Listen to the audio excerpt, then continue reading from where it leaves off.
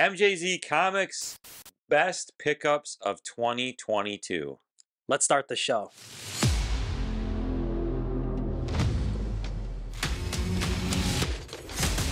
Before we get started, make sure you give this video a like, hit the subscribe button, and click that notification bell so you don't miss any of our new videos. We really, really appreciate it. So 2022 was a great year. I feel very fortunate we were able to get some good investment comic books here, and we're going to share them with you right now. Please send us some comments. Let us know what you think of these books. First book we're going to show you is the ungraded book. Now this book is a Golden Age Captain Marvel book. It's Captain Marvel number 26 from 1943. 1943. We're talking World War II era comic book here of Captain Marvel. Big American flag with him on the cover. And this thing is in great shape for a raw book from 1943. The significance of this book is it's the first appearance of Mr. Mind, who is the evil villain that battles Captain Marvel. He's a little worm character, and if you remember in the Captain Marvel movie that released, I think a couple years ago now, Mr. Mind was in the end credits scene. He was in the jail cell. Cool character. I was actually, the funny story about this book is I wanted to find this book. It is really hard to find. I think there's a couple of these on eBay or My Comic Shop currently, but it's a very, very hard book to find. There's only 32 copies total on the census. That's total. That's not 9.8. That's total amount of books that have been graded in the world, 32. This is ungraded. I don't think it's been restored. It's intact. Everything's there. I am going to send this off to CGC and get this thing graded. Yeah, great pickup. Big shout out to the Golden Age Guru for helping us get this at C2E2. I met him at C2E2 when I picked this up. And I remember the dealer I got it off of, he had just picked this up from a collection, and he was hesitant to let me pay to buy it from him because it was so rare, and he knew it. It's a big, big book. Not many people know about it. It's so old. I mean, it's just a really cool looking book. Lots of cool things going on here. It was 10 cents when it came out. Wow. Orange in color, and it's just, I really like it. One of my favorite books. I mean, anytime you can bag a Golden Age key, it's a good day because those are so old and so hard to get. Next book we have here, which if you've watched some of our videos you may have seen before, is New Teen Titans Annual number 2. Now this is the Canadian price variant, so a little harder to get, not as common as your regular copy of this book. This is the first appearance of Vigilante, who was in the Peacemaker show. Yep. And this book is extremely hard to get in a high grade. There are only 21 copies in a 9.8 that are the Canadian price variant versus 373 9/8 of the regular version. Yeah, we sought after this book. We really liked the Vigilante in the show, the Peacemaker. I've always liked him in the comic books. When I found out there was a Canadian price variant, I'm like, we got to try to find one of these. And we did. And like Matt said, the thing is ultra rare. That's actually one of the things you're going to find, the common theme in this video of stuff, our best pickups of 2022. They're all really rare books. And I think down the line for investing, it's going to pay off to spend a little bit more money to pick up things like the Canadian price variant instead of saving $200 and getting the regular 9.8 of this book. I mean, 21 copies. In the world. 21. Did I say 27 earlier? I think you said 27. 21 total copies. That's less than 2 per state. Think about that. No, it's less than a half per state. Yeah. Right? Oh, yeah. 21 copies in this particular book in a 9.8. That's crazy. That is unbelievable. That is less than half the states in the United States have a copy of this book potentially. So there we go, man. Rarity in the first 2 books of 2022. The next book we have isn't quite as rare. It's a newer book from 2009. This is a CBCS graded 9.8. It's the Green Lantern number 39, and it's the first full appearance of Larfleeze. I'm a big Green Lantern fan. If you've been following the channel, I have a lot of key Green Lantern books. Also a big DC fan. I loved this cover. I mean, he's the Orange Lantern, the Orange Evil Lantern, Larfleeze. The book has all this bright orange color. The Green Lantern's in orange. Just beautiful copy of this book. I mean, like I said, it's not worth a ton of money. I think you can pick this up in 9.8 for $100, but for a Green Lantern fan, or a Larfleeze fan, this is a must-have. And this high grade, I mean, this thing just snaps at you when you look at it. And there's only 28 CGC graded 9.8s of this book. So another really rare book, cool Green Lantern. That's actually one of my favorite pickups of the year. Yeah, I find some of these DC books are actually kind of they're almost cooler than some of the Marvel ones because they're so much harder to get, especially as you go back in time to Yeah. Bronze, Silver, and Gold Age. Man, these DC books that some of you're going to see, there are hardly any copies in the world. Yep. Another book that you've probably seen before, Justice League of America number 21 from 1963. This is the first Silver Age appearance of Our Man, Dr. Fate, Icicle, and Wizard. And this is in a 9.0, as you can see, only 23 copies in that grade.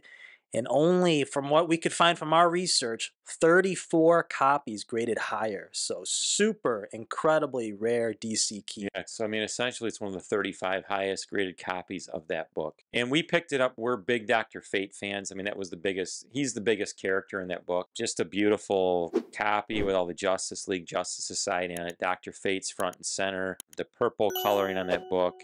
I think I'm going to actually get this one recased in the newer CGC cases. I just feel like that new case makes the color pop out. This generation case, I feel like really dulls the books. Yeah, the older case is a little bit opaque, not as clear. The newer ones just make the book look so much better. But really cool book.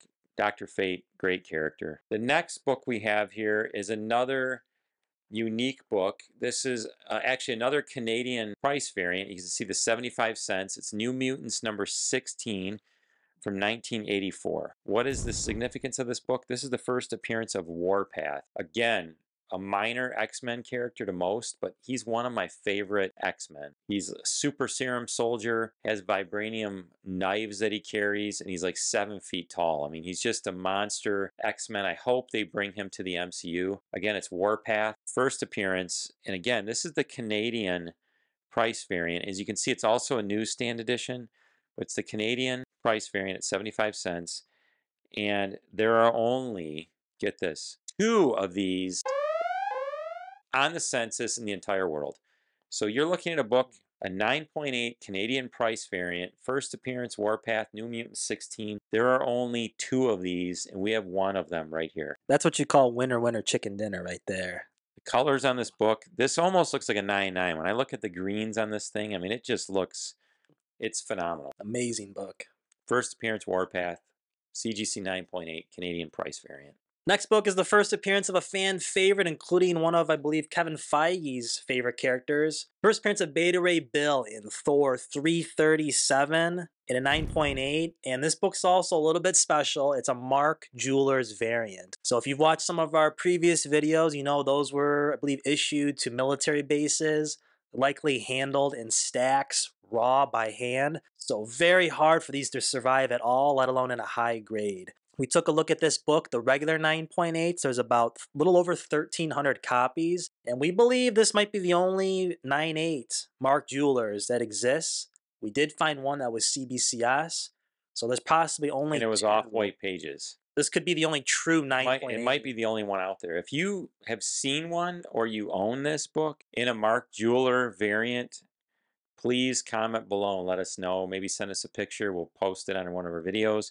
But again, it's the CGC 9.8 newsstand in a Mark Jeweler variant. The Mark Jeweler, again, is becoming very, very collectible. Makes the price of these books more valuable. They were super hard to get. I mean, they were passed. These books were only on military bases. Being in the Army, it has a special meaning to me because these were only on military bases, handed out to the kids, supposedly tied up in a rope twine, handed to them, and then they could bring them in and exchange them for new books. So you think about how rare that would be to get one in a 9.8. I mean, this must have never saw a child's hand or left the shop. It must have been sitting on a base somewhere where nobody was looking at the comic books. That's what makes this special. Do your research on the Mark Jeweler variants. A lot of people don't know about them still. They are becoming a lot more popular. It's an insert on the inside that has, I think it's a few pages of jewelry that's for sale. But again, the significance of that is they were only sent to military bases in the US and abroad. So and I think, wasn't the print run like 5%? It's super low. It was real low compared to the normal print run. So this, Like I said, this might be a one of one. Now this book doesn't have it, but I've noticed on a lot of the Mark Jeweler books, you'll see like a little stamp of a star. I don't know if that's actually indication of that, but on a lot of them you'll see that. So if you see a raw book with that on, open it up, try to find that insert. If it is, I would bag it, especially if it's a key issue. The next book we have here is also ultra rare. Now you're looking at this and you're like, wait a minute, I've seen this book. It's Green Lantern, Volume 3, number 51. What is the significance? It's the first appearance of Kyle Rayner on the cover in his new costume. Love the book. Again, I'm a big Green Lantern fan. The significance of this, though, I want you to look down at the lower corner. It is a DC logo universe variant. Ultra rare. These books command a high price, much higher than regular 9.8. And when we did the research, according to the CGC census, this is the only one available. Whoa. Now, I did not know that when I just purchased this, and I only spent $200 on this book. This book is crazy rare, and I'm glad I grabbed it now that I found out it's the only 9.8 on the CGC census currently. Now, Matt, you did a little research. Where did these books come from? Apparently it's from a multi-pack, so I'm thinking it's from almost, it was with multiple comics in a plastic bag. So And I want to say they were from Walmart, maybe. They were in some departments, maybe Targets or Walmarts, in like packages. if you know, let us know in the comments. But I believe it was like in a poly bag type situation, like the Miles Morales books have been. But again, I think this is the only one on the census, CGC 9.8 DC logo variant. The big DC collectors know exactly what these are when they see that DC logo variant down here. Ultra rare, especially in high grade. Beautiful book. And if this is the only one, I am going to keep this baby for a long time. Next book is Showcase 73 from 1968. First appearance of the Creeper, Jack Ryder. I've always loved this book. I've always loved this character. I've always wanted it. In a 9.0, there is only 55 copies graded at that grade. And from our research, I can only find about 101 copies graded higher. Super hard to find Silver Age key in a high grade. Yeah, we looked for a 9.0 or higher this book for a while. It's very hard to find. Colors are beautiful on this thing. Can't go wrong with that. Next book we have is Amazing Spider-Man 29. Second appearance of the Scorpion. It's a CGC 9.0. Again, I'm going to get this case switched out. The color, it just looks, it's a beautiful looking copy, but this case just takes it down. Again, it's Amazing Spider-Man 29, the second appearance of the Scorpion. I love this. I love this cover. I think it's better than the first appearance. The colors on this are just amazing. And in a 9.0, it's very hard to find copies in this grade or higher. There's only 150 copies graded higher than this book in the world. Reds and greens just pop on that thing. Another great book you may have seen our previous videos, Fantastic Four, number 45. First appearance of the Inhumans in a 9.4. Now, we did the research on this book. Only 27 copies in this grade on the census, and only 12 copies graded higher. And the special thing about this book, if you can see the notation on there, it is from David Parso, who was Stan Lee's personal tailor. It was from his own collection. Which makes it a 1 out of 1. Really, when you think about it, right? I mean, there's 12 graded higher, but this is the only copy in the world with the notation owned by David Parso, Stan Lee's tailor. This was purchased from Stan Lee's tailor's collection. One of a kind, and it says it. The cool thing is CGC actually put it right on the label. Yeah, incredible book. From his personal collection. I mean, it definitely makes it different than the other 9.4s, and I just couldn't let this book go. I was looking for a high grade of this book particular. When I saw that, I was like, I gotta get that. Way too cool. That's an incredible book. Especially when you think about it. Like I said, it's really a 1 out of 1. It's already rare, and then the fact that it's from the tailor of Stan Lee.